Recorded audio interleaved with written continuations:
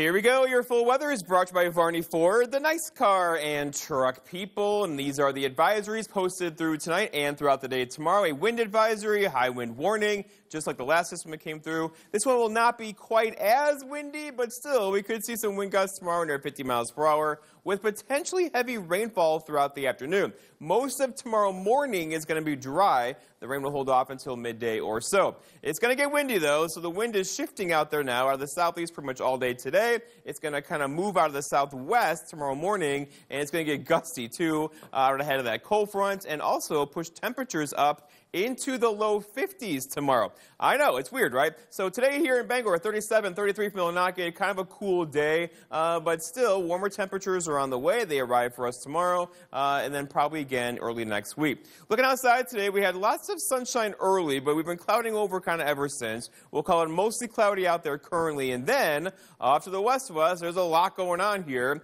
There's several areas of energy, one there, one over here, one to our south. They'll combine over us again, create lots of wind in the atmosphere. It's all charged up and bring us some locally heavy rainfall tomorrow afternoon into tomorrow evening. Let's walk it through. So we have increasing clouds out there tonight. Here's about 2:30 or so. Looking at mostly cloudy skies. No rain until later on tomorrow. Here's 10:30. Still not really raining yet, right? The rain off to the west of us. That's going to come through about midday tomorrow, and you'll know when it does. We'll keep those rain showers going into tomorrow night, and then it'll end pretty quickly, though, before midnight tomorrow night. We'll shift those winds out of the northwest again, bring in some cooler temperatures, maybe a couple flurries late tomorrow night, and then kind of windy and blustery throughout the day on Sunday, but dry before our next weather system gets in here early next week. We'll already have increasing clouds on that later on Sunday evening. Okay, so rainfall looks something like this. So probably a ½ inch of rainfall is on the way, but a couple of you could easily do an inch with this system again. We're getting used to them, right?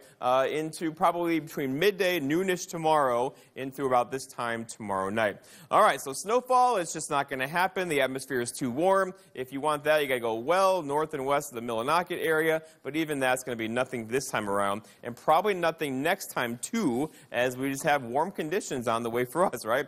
Our forecast ends tonight, though, is lots of clouds out there, rising temperatures. Lows are kind of hitting right now. They'll rise overnight tonight with that south wind around 10 to 15. For tomorrow, okay, 53, here we go. Rain and wind through the afternoon. The morning looks dry with a south wind that could gust near 45 later in the day. And then looking ahead, your 5-day forecast includes 53 for us tomorrow. Sunday, much colder, 34. Monday, back up in the 40s. We could do 50 again on Tuesday, and then back in the 50s on Wednesday. A little wet system in here again between Tuesday into Wednesday. Beth?